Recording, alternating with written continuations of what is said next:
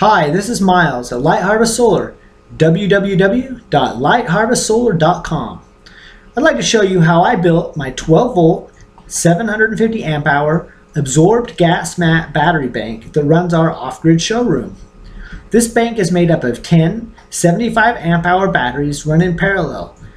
When using parallel configuration, it's particularly important to use equal length leads from each and every battery to a common bus bar.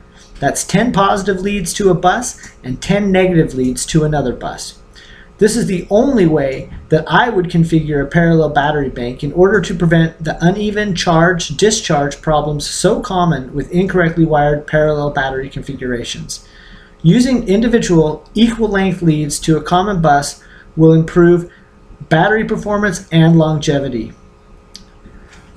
This battery bank is used to power a Xantrex 3000 watt pure sine wave inverter charger with the ability to charge from an outside 120 volt AC source like a generator or a house plug. This is a nice unit, but be aware that 3000 watts is just too big for most applications because 3000 watts at 12 volts is 250 amps. So it needs a huge battery bank, huge wire, uses up to 8 amps just to power itself, and has a good hum when turned on. Not very practical.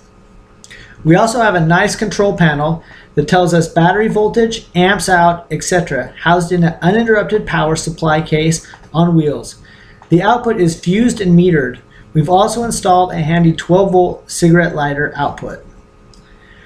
The batteries are wired into a junction box through a breaker and into a positive and negative bus bar that is energized with 12 volts DC. Power from the solar panel goes into the bus bar and all the loads like lights come off the bus bar.